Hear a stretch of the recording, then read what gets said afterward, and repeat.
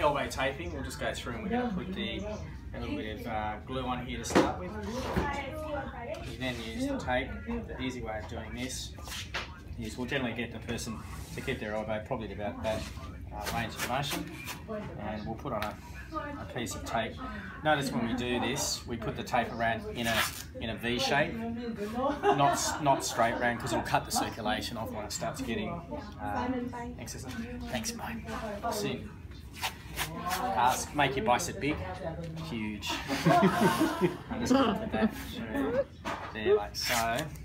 Then what we do is these are your two anchors which hold that position, and really the bottom line for this is we're just going to get 3 pieces of tape. They're about this length.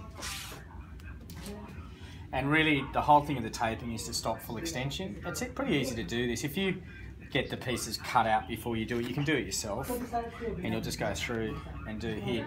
What we're doing is putting it on the inside to stop full extension. And when we're looking at an elbow that's been dislocated before, it's usually a posterior dislocation, so it's a hyperextension injury usually. That's how you did it? Yep. Yeah. So we can see here. So pretty simple that, nothing very exciting. You can see what we're trying to do is stop full extension. Just put a couple of things on here.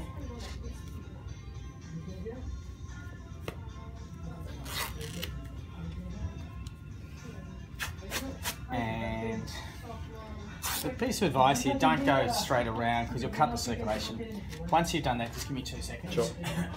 We just get some of this elastic on here, and it's pretty simple. This just holds it all in position. Yep. And this is elastic, so you can go all the way around.